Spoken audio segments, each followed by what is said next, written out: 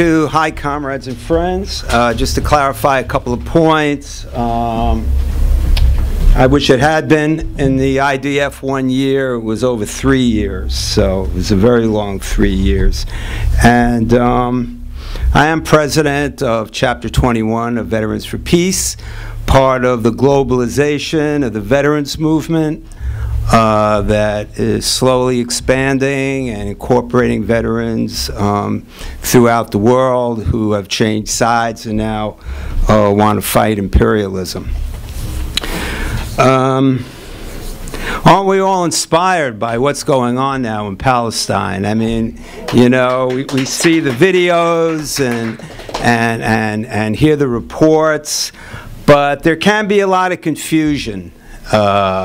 Recently, the Prime Minister of Israel, Netanyahu, accused some minor religious figure from the 1940s of instigating the extermination of like 6 million Jewish people in Europe, you know. So we have to be very careful about what we hear. And just an example, today in the West Bank, a rabbi was stoned, kicked, punched, and almost stabbed. And kind of in the context of what's happening and knowing, you know, some of the rabbis in the West Bank, we could say, hey, that was a good thing, you know. The settlers were confronted. But it turned out that rabbi was president of an organization called Rabbis for Human Rights. And he, with other Israelis and international solidarity activists, were accompanying Palestinian farmers to give them some space and protection when they were harvesting olive trees on their land, because they continually get attacked by settlers. And there it is. You may see the video of him being attacked by one of these right-wing settlers with a hood. And kind of these are some of the things, you know, that go on. And just on the other side, recently, member of the Israeli Knesset, Hanine Zoabi, an incredible woman, incredible freedom fighter, toured the U.S., I think basically the East Coast, the Northeast, and spoke to standing room audiences. She spoke, I know, in Clifton, New Jersey, and she spoke at NYU. At NYU, they had to last minute change the venue to a larger room to accommodate the hundreds of people who were there. And she is, if you've heard of her or seen her, heard of her, she is the #1 target of the Zionists right now. She is, and I worry about her every day that, you know, she'll be able to continue on the fight. She does not back down. She sailed on the Mavi Marmara, the Turkish boat that tried to break the blockade of Gaza, and she was on it, and she is threatened by the Zionists every day. And she is going to be speaking in Amsterdam on November 9th at a commemoration ceremony for the Kristallnacht. And she was invited by a Palestinian and Israeli organization to speak about racism. The Kristallnacht marked really the opening, I think it means breaking windows, when store windows are broken throughout Germany and Austria, businesses owned by Jewish people, and really began kind of, not the first step, but a major step in what unfolded afterwards. And Sister Hanine is going to be speaking in Amsterdam to mark Kristallnacht. So I think that's great. To commemorate it. To commemorate it. Again. Yes, yes, there is an annual commemoration of the event, even here in New York, and she is the guest speaker there. So, the Palestinian resistance, October 2015. Amazing. I watch the videos every day. I try to see, you know, what's going on, where it's going on. And it is a message from the streets from the post-Oslo generation of Palestinian youth. And if you watch the videos, getting beyond what we see on corporate media, it's much more, what's going on now in Palestine is much more than the so-called lone wolf confrontations. There are huge confrontations in the streets, in the West Bank, in many, many cities, in Jerusalem, and in 48 Palestine, referring to that part of Palestine, some call Israel, the state of Israel, but the part of Palestine that was occupied in 1948. The young people in the streets, they don't have a strategic plan. It's not organized. It's based on reactions to the horror of the occupation. The occupation is not, as some like to prescribe, a velvet glove. It's a closed fist, and it's daily humiliation, humiliation of your friends, humiliation of your parents, and finally it's exploded into the street. And it's much more than emotional or religious motivations that are propelling Palestinian youth. It's resistance to the occupation and resistance to the apartheid living conditions that the Palestinian people find themselves living in. All the pessimistic analyses and meager expectations of Palestinian resistance we've heard in the last few years, we can now throw out the window, because all we have to do is see how the youth of Palestine are resisting against, they resist with rocks, with slingshots, with knives, and the Israelis, of course, armed to the teeth, supplied by the U.S. and other NATO countries. The interesting quote I just want to, from a Palestinian political analyst and comrade, Nasser Ibrahim, and he wrote in an article, "The first messages proclaimed by Palestinian youth on the forefront of resistance is that the Palestinian people cannot be restricted, seized, or controlled because an awareness of fundamental rights is entrenched in Palestinian collective consciousness. In this sense, the collective will to assemble surpasses all other considerations. The profound and decisive message being said is that Israeli provocations touch the deep chord of national and personal dignity in Palestinians, and the response has been direct and inclusive to a large extent so far." And it's just reading that, if you took out the word Palestinian and put in black or African American and took out any words referring to Israel and put in the Copts, it would just equal the Black Lives Matter movement here in a different degree, in a different way. We're here in North America, and there in Palestine, things are a little different. But it so mirrors what's going on here with what's going on there.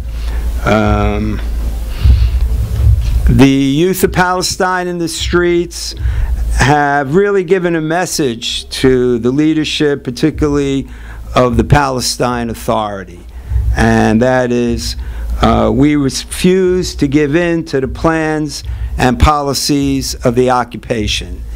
All the meetings and agreements in Oslo, they've gone nowhere. Palestinian land keeps on being expropriated. Palestinian youth are gunned down in the streets. The whole Palestinian people live in a situation of apartheid, and while some things have changed, most things have not changed. The Palestinian youth have given a message to the world that the Palestinian issue is not a humanitarian issue. It is an issue of national liberation. And the Palestinian people, particularly the youth, are exercising their right to resistance. And whether that resistance is spontaneous, whether it's organized, whether it's pre-planned, we have to support whatever they do. So, you know, let's continue to be inspired by the Palestinian people. Long live Palestine. Long live the Palestinian resistance. Down with Zionism. And to be an anti-Zionist is to be an anti-racist. So, thank you, comrades.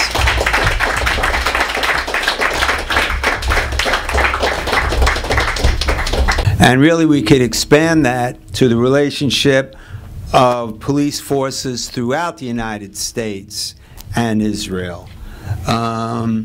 Israel is a live laboratory for population control and uses leading-edge technology in population control, whether it's controlling people through monitoring their activities in cyberspace, monitoring their activities in the street, other ways of monitoring their activities, and there are constantly police personnel, usually higher-ranking police personnel, traveling to Israel for, you know, week-long seminars, 4-day seminars. You know how those things work.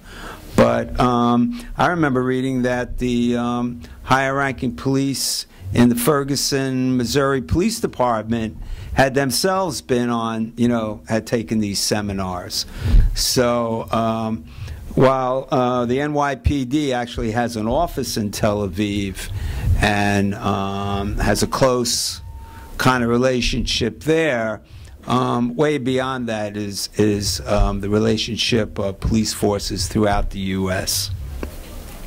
Another thing I like to mention is looking at the video last week in Times Square is the growth in the Palestine solidarity movement throughout the world, but particularly in the U.S. And I can remember a few decades ago going on a demonstration in front of the Israeli mission to the UN with 3 other comrades, one over here, Eddie, myself, Eddie, and I don't remember who the other 2 comrades were, and I think Comrade Hillel. And that was a demonstration. The Israelis had launched an attack into Lebanon. I think it was in 1978. And we had a demonstration, and that was it, 4 of us. Probably Bill Dorey's. And we were attacked by a right-wing Zionist organization, the Jewish Defense League. But imagine now, from 4 to like 4,000, you know, so we should all congratulate ourselves. And lastly, just summing up the results of the heroic resistance against occupation and apartheid that we see today. So what are the results? We don't see any Israeli planes shot down. We didn't see any Israeli tanks blown up. We didn't see, you know, other than street corners, any large areas of Palestine liberated. But you know, war is always fought on different levels, and one of the levels is psychological. And there definitely is a destabilization of the settler state in Israel, the population there. And just the other day, in kind of a right-wing Israeli newspaper called Arutz Sheva, there was an article about Israel hotlines for psychological assistance have become overwhelmed in recent weeks as Israelis suffer under the constant fear of new terror attacks. And they have a quote from Gila Sella, who is the director of a hotline for support and psychological assistance, and she says, we're collapsing under the burden. We have an increase of more than 100% in calls. Every volunteer network we have is active, and we even had to form an emergency team. All of Israel seems to be turning to our hotlines. And she mentions that a lot of the callers are suffering from PTSD, and many of them are soldiers. Many of them are reservists who are calling because they're afraid they're going to be called up soon. So, that is a, we hate to see people who are in that state of mind. We have people here, some of our comrades here work in the field of psychology, and they kind of know what that is.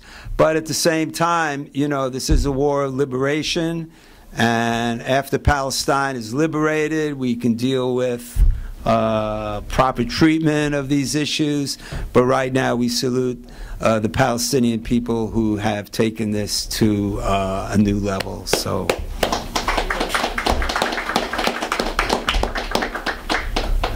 Okay. There's a question, I really don't know the answer to this. BDS movement with regards to sports teams, particularly in the soccer world. Yeah, a number of teams have taken stands against Israel in huge, in soccer games. In solidarity with Palestine. Not taking a same field with Israel. Mm-hmm. Okay. What? Yeah. Oh, okay. Okay, so I guess that's it. Thank you. Thank you, comrade.